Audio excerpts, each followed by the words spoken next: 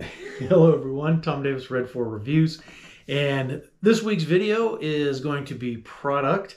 As Sunday I put out the my class review on Patriot Training, but so two products, updates really on both of them.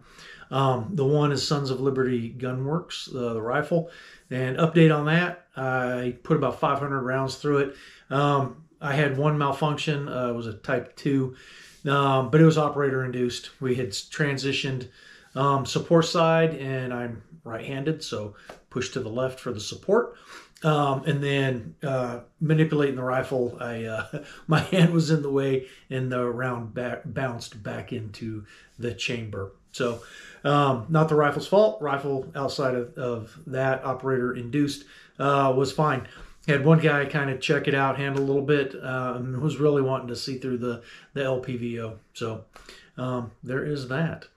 So the other one is the Axil XCOR, and on those again, yeah, I'm not super excited about them. I'm still, I tried to give them a go just to kind of to give it a go. Like I said, I think one of the other videos I talked about, either way, I had met one of the reps.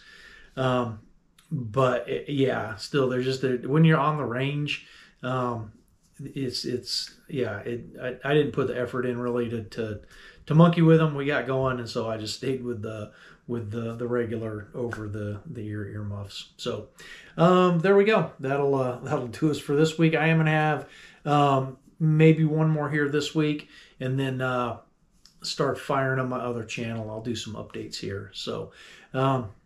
Yeah, there we go. Appreciate your time. If you would, whack that like button, subscribe, share it around. Certainly hope you got some value out of this. And yeah, we'll see you in the next one. Tom Davis, Red 4 Reviews. It is your duty to be well regulated. Stay dangerous.